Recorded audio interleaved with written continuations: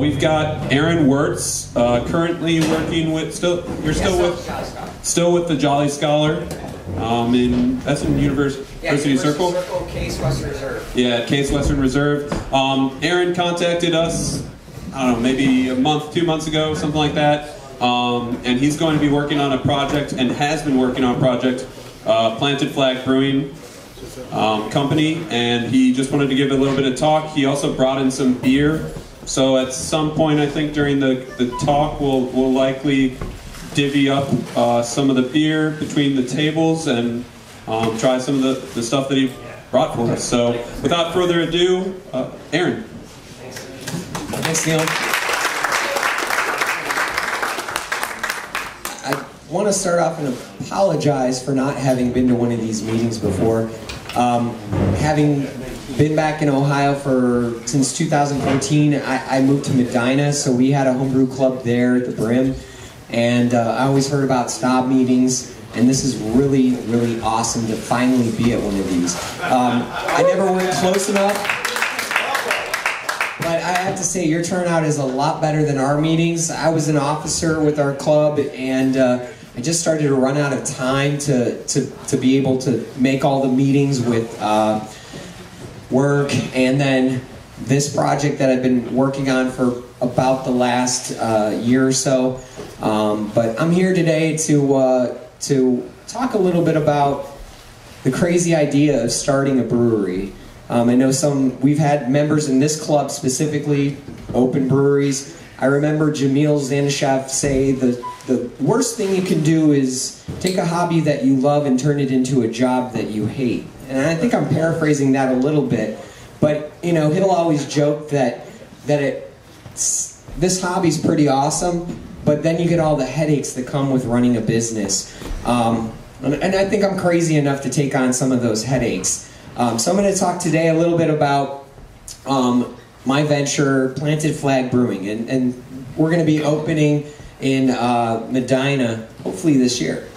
So first of all, our mission is to craft food and beer planted in family sustainability and our local community.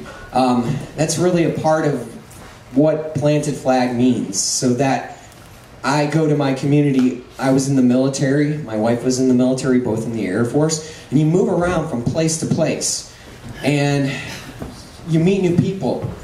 But what you do every time you move is you plant your flag. You tell your story. You share who you are with your community. It was an Air Force community for us at a new base, and to move back to Ohio after being gone for almost 20 years in the military, it was my chance to come back to Ohio, and this is our opportunity for my family to plant our flag.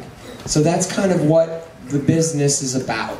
But it's not just about me, it's about our local community. So when I say I'm planting my flag, this is Aaron. We could say that Kara's planting her flag. Or we can have Andrew's planting his flag. And that's the story I want to convey with this brewery, is it's a community brewery just as much as everyone else, but this one's a little special. One of the things that I felt most passionate about is I wanted to share my family story with the names of the beers. So all the beer names with Planted Flag are going to be named after family members to start off with. But that doesn't mean that they're not going to be community members that are going to be named, beer named after them as well. So that's really what we wanted to be ingrained in the community, not just another brewery that starts up. Yes, we maybe use the same malt that some other person does, or the same hops. And I know that you're all, we wanted to kind of differentiate ourselves that way, is how we were different. So I'm going to talk today a little bit about starting a brewery. Some of it's just basic stuff that kind of goes over, typical startup. Some of it's a little specific to mine. But this is me. I'm standing in the lot on 3594 Pearl Road in Medina Township. And that is an 1.5 acres that used to be an old farmstead. We bought that property back in December. So that spot where I'm standing is probably going to be the parking lot, and then that pile of rocks that somebody dumped on my property, that's going to be where the brewery is, and then just passing through those woods is the West Branch of the Rocky River. So we got a really cool location. I'm surrounded on 2 sides by Medina County parks, and then another 66 acres of just vacant land. So, but still on a pretty high traffic area space. So what I'm going to talk about today is the what, who Planted Flag is. I told you a little bit about that, why I got into this crazy idea of opening my own brewery, and a little bit of how. These are some things that, you know, I pulled from other sources, but it's a lot of stuff that I've been through. It's not all-inclusive, and the timelines, you know, those can all drag on, as a lot of, as Kara could probably attest to. So then I'll open it up for questions, and then I do have some samples of beer. I've been home brewing nonstop, even after I started working at the Jolly Scholar. It'll be 3 years in August. So I've been a home brewer for almost 10 years, and I didn't stop. I kept on brewing at home because I just wanted to tinker and play, and that's who I am really as a brewer, just a person that wants to perfect his craft like many of you are. So what we're going to do, well, I hope to open a 10-barrel brewery, which is veteran and family owned, and we're focused on incorporating the best ingredients from Ohio and around the world. And when I say that, I've been using West Branch malts in Brunswick, and I've been using house malts here on Carnegie Road in Cleveland for probably the past 2 years at the Jolly Scholar. But my hope is to, for the most part, all my base malts Ohio. If I can get a 100% Ohio malt beer, well, you're going to probably be tasting all 4 of these samples 100% Ohio malt. And then I'm looking to source hops from a couple of local hop farmers I know in the area, and also from Michigan. And then, you know, everyone loves Citra, everyone loves Galaxy, so we'll try to find those hops and see if we can squeeze them in. But my goal is I'm going to be focused on hoppy, farmhouse, and lager. Those are my 3 favorite kind of categories of beers. I'll do other things, but our focus is really planted in those, and I think it fits. When I moved to Medina, I had well water that was really, really bad. Lots of temporary hardness. And guess what I did? I boiled the crap out of it. And I took that water and it softened it up, and that water was pretty damn good for Saison. And that water profile I kind of kept, and that's quite a bit of what my farmhouse beers are based on, is that original water that I pulled from my well and then I boiled and was able to use. So just kind of fell in love with that artisanal aspect, or the ingredient aspect of farmhouse ales, and that's why I think that's where this brewery is going to focus on, and that's where my focus is. So why would someone open a brewery? Well, they like beer, right? I hope so. Well, yeah, that's it. The love of craft beer. Go ahead. If you go on beer trips, you can write it off on taxes.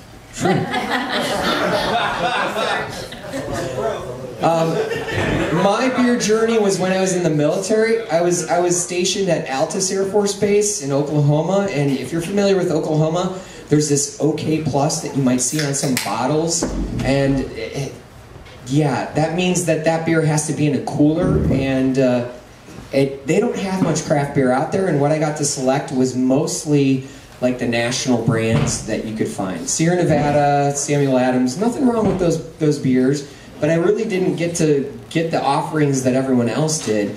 And I went to the Michigan Summer Beer Fest about 10 years ago, and that was it.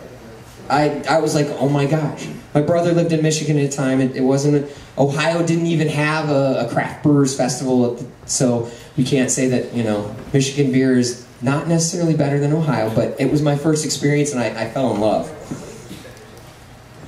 So another thing, being in the military for 20 years and having a boss and never going to get to the top, and then working as a teacher and then working as a brewer, you kind of get to the point where I'm a pretty smart person, at least I think I am.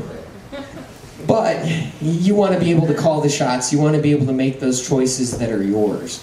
And sometimes that takes, you know, you're taking on a lot of risk, and that was something that I approached my wife when I was ready to retire from the military, and I said, I wanted to open a brewery. And she says, no, you're not. You're not going to do that. You're not ready. But she, you know, after getting experience as a professional brewer and really showing I can do it, that's when, you know, I thought I was ready to be my own boss. So I proved that some people would actually buy my beer. So that was good. That was a good feeling. I mean, when someone gives you good feedback on a homebrew, same thing. Same thing at a bar. When people enjoy your beer, it's a great feeling. And then I also wanted to provide for my family. Having been in the military, you make a lot of sacrifices. The pay it was pretty good. It's afforded me to have this opportunity, but I took some passion projects. I was a high school teacher. I taught at Brunswick High School. I taught chemistry and physics, and then I taught chemistry at Holy Name High School for a little over a year. And, you know, chasing things that were exciting to me, or I wanted to share my knowledge. And, but those things didn't pay quite well. Being a head brewer, it's a great job, but it doesn't pay well. So that portion of it is I wanted to be able to have the opportunity to financially provide for my family. Another reason why I chose to open a brewery, it's in my blood. My great-great-grandfather, August Erlein, moved to the United States from Germany in 1884. He worked as a bookkeeper at Ottman Brewing Company, which is the current location of Forest City Brewing Company. So after he left Ottman became Phoenix Brewing Company. He left with a partner, Lysias, and they bought a brewery. His brewery was located on where the Orange Avenue post office is in downtown Cleveland. You can see it as you're going past Progressive Field on the right-hand side by the East 9th and Orange Avenue exits. And that location was where one of the largest breweries in Ohio actually was, which was Diebold Brewing Company. And at their height, before Prohibition, they produced 50,000 barrels of beer. My great-great-grandfather sold to Diebold in the late mid-1890s, and he was producing about 4,000 barrels before he sold his brewery. Opened a saloon. After he sold the saloon, he opened a bottling company on Columbus Road. And my great-grandmother used to run, after she graduated grade school, she was a stay-at-home. Her mother had passed away, and my great-great-grandmother had passed away, and she would run sandwiches across West 25th down to Columbus to bring him his food when he worked at the bottling company. So this is really this rich story that I only discovered after I had been brewing for about 9 years. It was about December of last year that I found out this kind of stumbled upon this story. So it's really interesting to find out that I have Cleveland brewing blood in me, and it's cool to find out after you're a Cleveland brewer. So it's really exciting. So that's my passion that I bring every day, is this discovery that this is not just something that I fell into. This is something that perhaps I was, you know, born to do. A couple of cool names for your beers. Yeah. So German style Pilsner, August. Or it could be a fest beer, we'll see. So how? Okay, this is the tough part. Bear with me. I'm going to go through some of these kind of fast. We can open it up to questions specifically to me, but this is kind of like, how the heck do you open a brewery? Well, yeah, there's no set plan. Obviously, there's a ton of resources out there with the Ohio Craft Brewers Association, the Brewers Association. You can Google how to open a brewery probably too. But there's no set plan. Each of us comes from a different background. I'm a brewer, but you have people that come in with they're bringing in money. They might have a marketing and advertising background, so there's not necessarily a set plan. All this stuff I'm going to go over, these are just general guidelines. Please don't take it as gospel. I'm still learning. I think all of us are. We're only as good as our last beer that we brewed. Be prepared for the unexpected. I've learned so much and thought I knew something only to find out I was a complete fool, so make sure that you're watching out. Know that you can't know everything as well. I'm a big type A type person, so I think I can learn everything and know everything. That means ask for help, because you're not an expert on everything. I've learned so much from talking to the craft brewers around Cleveland. Vaughn Stewart at Bookhouse, Sean Yasaki, Noble Beast, Ralph at Brick and Barrel. I mean, there's so many great resources out there, and pro brewers that just want to kind of share their insights and help you along the way. So that was really awesome to have those great, folks out there to help me. So I'm going to kind of go over a timeline. I started this probably, I would say, last year around this time. I finally had decided that this was a good idea, and I had talked to all those folks ahead of time, and so I'm about hopefully 6 months from opening. Could be more. I'm not going to, say that I have to, line in the sand I have to open, but I'm about 6 months from opening. So about a year ago today, I sat down, my wife and I were like, we're going to do this, sat down with an architect, kind of finalized the business plan, and I went forward with moving along. So this is going to be, I didn't know how small this text was, but writing the business plan, yeah, that is the thing that took me the longest of this whole venture so far. It took me about 6 months, and it's not just writing a plan, this is what we're going to be about. It was all the financial stuff. I didn't have an MBA. I'm a civil engineer and a master's in education, and I'm smart enough to know money, that I saved enough that I could hopefully start this project, but I learned a whole lot about financing that I didn't know. So with that, writing your business plan, investing, or how are you going to finance your project? Are you going to get investors? Are you going to get angel investors? Are you going to bring partners along? Are you going to get a loan? This project was SBA loan and 100% self-finance. So my wife and I, while we were in the military, we saved a lot of money. I lived on pretty much the pay that I did from the time I was like a lieutenant until I got married, and then when we got married, we lived on the pay from a captain all the way till the time I retired. So we really didn't change our standard of living and put a lot of money away for a rainy day, and we thought that rainy day would be at age 65, but we were able to use that money to invest in our business. So what you're going to have to do to gather and write a business plan is your financial statements. You got to figure out how much money you have. You got to be able to obtain your quotes. You got to be able to project how much you're going to sell. You got to figure out what equipment you want to have and what equipment you can afford. A one-barrel brewery may work out. The equipment's a lot less. The financing's a lot less. The payout may not be as much, but you can still be a brewery. And then it came down to sizing the project, peripherals. Do I want to have equipment to expand? How big am I going to be? I had grandiose plans that I was going to be a 3,000 barrel brewery right off the bat.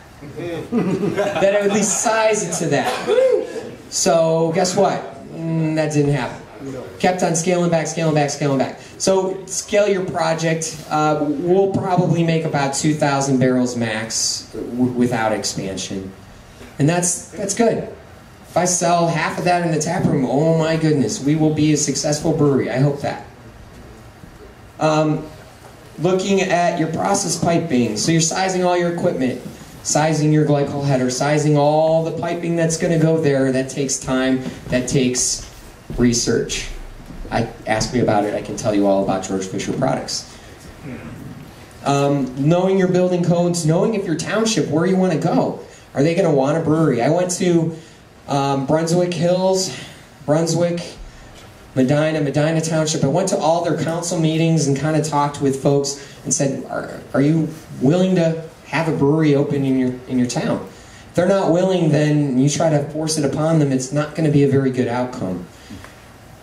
And then when we were really serious, after I'd written my business plan, we filed with the state to actually incorporate our business. So we're Planted Flag Brewing Incorporated. One thing I'd also recommend, if you're interested in your name, you like your name, I had a name in mind before Planted Flag. It wasn't as good as Planted Flag, but it was taken. Someone trademarked it. So if you're interested, all you have to do is show use of that trademark, and you have probably about, I got another 6 months before I have to show that proof. If not, you could always contract brew with someone and put a tag on it, and there's your proof. We're about still getting closer to where I'm at now, but 12 to 8 months out, select an architect. If you're going to build, you can maybe find a construction firm as well that can do both. But I was fortunate. I'm going with S.N.O.B Architects and Engineers. They've done Bookhouse. They've done Noble Beast. They've done also done Masthead. So they were the architects behind those 3 breweries. And then you want to try to select your location. I looked at other spaces. I looked at a Cub Cadet dealership that I was hoping to turn into a brewery. But it just didn't fit my feel. If I wanted to do farmhouse beers and you're sitting in a Cub Cadet dealership drinking it, did it really feel like you were at a farmhouse? So we selected a green space, so my space has no utilities. So I didn't think about that before we decided to purchase the property, or knew how much the connection fees for a lot of these utilities were. Wow. Yeah, I was surprised. So if you already got utilities, it's a good thing. 3-phase power, 400 amps sewer connection, water line, natural gas. You're not going to be an all-electric brewery. If you're a one-barrel system or smaller, some of those Blickman units, you can use electricity, but natural gas is normally what's firing either a direct fire or a steam boiler for a brew house. Planning, propose those plans and zoning. So I got our zoning approved for Planted Flag in November, and then we purchased the property in December. So I wanted to make sure they would actually let me put a brewery in before I bought an acre and a half in Medina Township. So fortunately they were on board, and we showed our proposed plans and what we wanted to do, and the township signed off on them. Local building requirements, sidewalks, turn lanes. I got familiar with the code. Being a former civil engineer, this was, yeah, it's stuff that I avoided. That's why I became a pilot in the Air Force, not to chase this stuff. But, and then securing financing. I'm still securing financing. Our project ended up going up, turned out to be more than we had anticipated. So we got initial financing for what we thought we could build this project for, and then lo and behold, the construction, the groundwork, all the site work, all the moving of dirt and water runoff for rain, it ended up driving up the costs a little bit. So we're back to resecuring our financing. We had to bring a little bit more capital, but we're going to hopefully close here on our loan in the next couple weeks. And then we went SBA. So SBA is a government program for small businesses, so it's a government program, so it takes extra time. At 8 to 6 months remaining from opening, selecting your equipment suppliers if you haven't done it any before. I'm pretty much settled unless the bank says no, you can't afford that. I'm settled on Craftwork out of Detroit, Michigan. So they made the brew house for Masthead, and if you've been to Blue Heron in Montville Township, just south of Medina, they have a Craftwork brew house as well. I'm going to have one pretty much similar to what Mike Piazza has down there. Finalize architect and engineering plans. We kept on kind of scoping down this project to get it in budget, but we're going to have about 3,000 square foot brewery, 60 seats in the tap room, and then we're going to have a patio with another 40 seats outside. So we'll have about 100 seats total. I'm not going to put the patio in the middle of fall or winter, so we'll wait till the spring season before we install that. And then I'm this close to bidding. Once our financing looks like it's in hand, we have a bid that I'm willing to accept for construction. And with construction, price is one thing, but someone who's actually put together a brewery before is important. So the person or the group that we've picked has done several breweries in the area as well. So some of the same breweries I mentioned already too. So having that good general contractor who knows what they're doing with breweries, because it's not quite the same. I'm going to be there. I've already built, when I started at the Jolly Scholar, it was just a pit in the basement of the student center. So I got to see all the construction and see the pluses and minuses of working with a contractor that has never done a brewery before. And so I got to learn from that experience. Getting close as well, so once we get that financing in hand, we can put money down and purchase our tanks as well. It does take about 4 to 6 months, so hopefully I get my tanks, I get my brew house about 2 months before we're ready to open, and we'll tie everything in and get it started. And then all the paperwork, TTBs, zoning permits, liquor license, food permit, kitchen, health department, all that fun stuff we're going to start to look at and start working towards. And then hopefully breaking ground within the next 4 to 6 weeks. So, fingers crossed. Yes. So 6 months. Not quite there yet, but pretty close. So, I'm going to purchase all my stuff, all the parts that go to in a brewery. All the stuff we accumulate as home brewers. Oh my gosh, it adds up. And then think of all that stuff on a professional level, and you got to have all those odds and ends too to make things, just to make beer. It's a lot. Chiller, boiler, keg cleaner, refrigerator. We're gonna have a draft cooler. So it's all those things that you wouldn't think of. I have a list. I itemized everything. I went down to how many tri-clamps I needed for this brewery, because if the bank wanted to know it, I was going to give it to them. And then order kegs. Hey, sometimes it takes some time if you're ordering new kegs, especially if you get them in Boss. I might lease. We'll see. Just depends on what is left in money at the end of the day.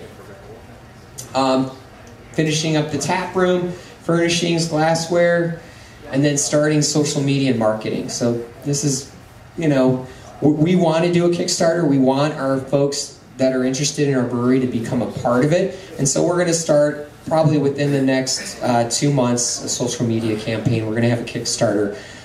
Swag, names on stuff like tanks and chairs and beers. See. So hopefully have something that people want, and then try to gen up a little bit of capital to help us get to the finish line, because we're going to have unexpected costs that come up. Once I get all the brewery equipment installed, I'm going to be doing the glycol myself. I'm going to be putting all the tanks in. I did all that at Jolly Scholar, so it's not anything that I'm not familiar with, and I'm pretty handy. But I can't do it by myself, so I'll be calling some friends for help. If anyone's interested in getting involved, hey, I got beer to pay you in for now. So. Okay, getting down to the finish line. So this is hopefully like September or August, September. We're getting close. Hopefully I'm there. Finishing up that process piping.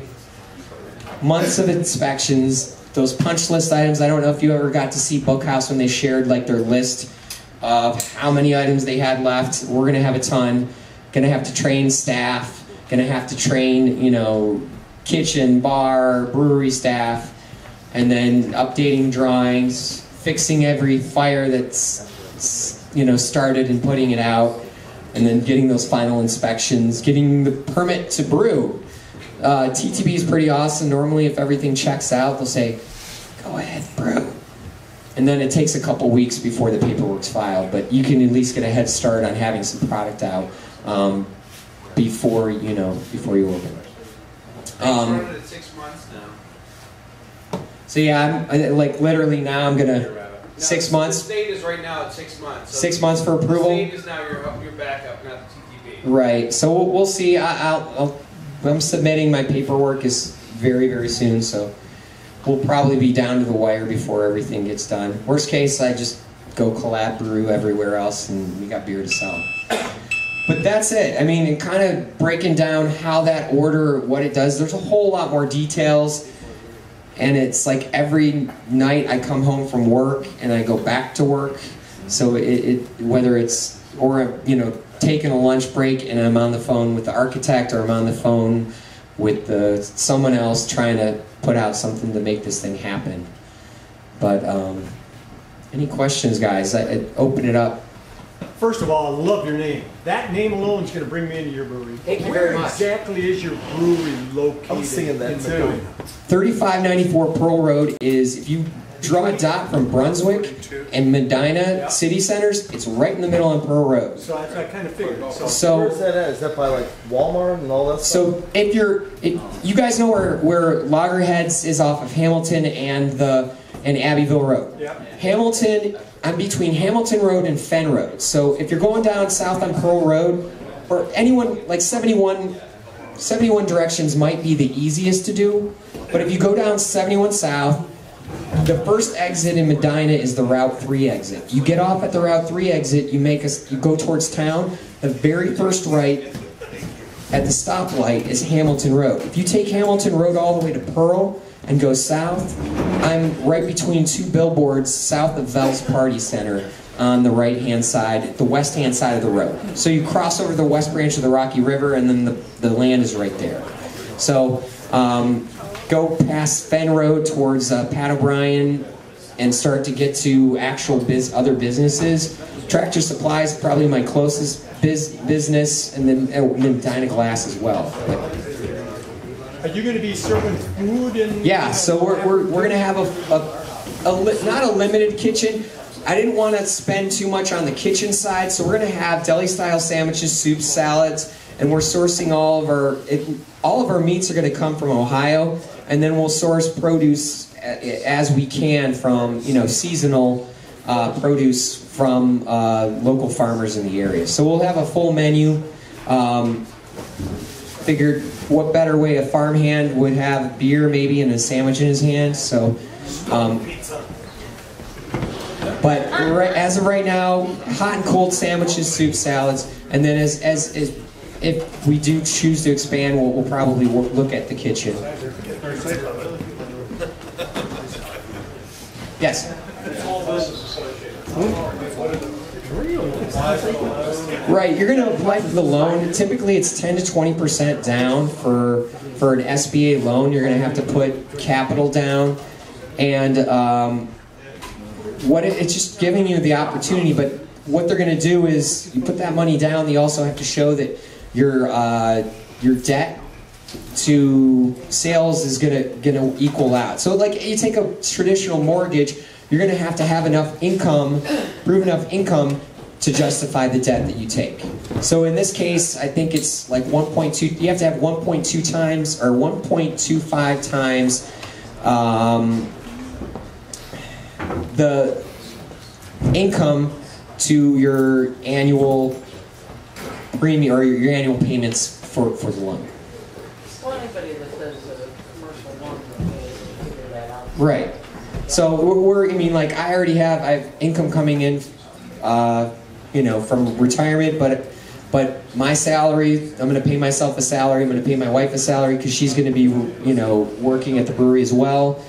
And then from there, any other income we have in revenue goes towards that calculation. So.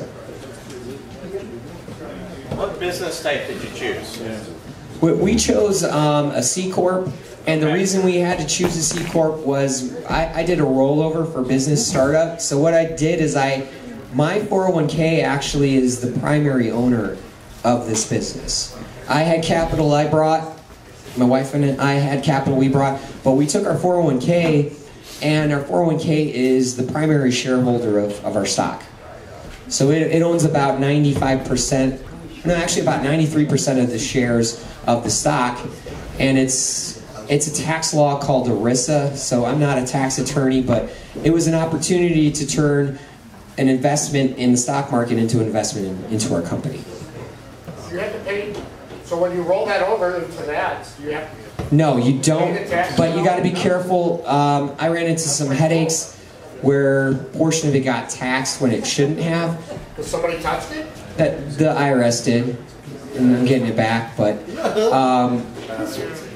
it was because it's an investment vehicle and it's a 401k. I had to establish a 401k plan for the company, so all my employees are going to have the opportunity to invest in a 401k plan. I had to become a C corp, and I have to invest in my company's 401k plan along with my wife. So it was an opportunity to use tax law to invest in my business versus investing in the stock market. Real quick one, if you get an opportunity to have the beers, I brought 4 beers today. I have a single hop pale ale with Mackinac hops. So this one's a proprietary hop from Michigan. I brought a farmhouse ale, just a traditional saison. And then I brought a dry hopped saison. And then I brought a Munich Helles as well. So all of these are kind of, they're test batches to try to figure some things out. Some of them, Mackinac was a new hop I had never used before. The dry hop saison has a Michigan proprietary in it called Copper. And all of these have 100% malt from Ohio. So the Helles is pretty much all West Branch malts, and then the saisons are a blend of base malts and then adjuncts from house malts. Any other questions, guys? I appreciate, the opportunity to come out here and be a part of a S.N.O.B meeting and get to talk here too with you.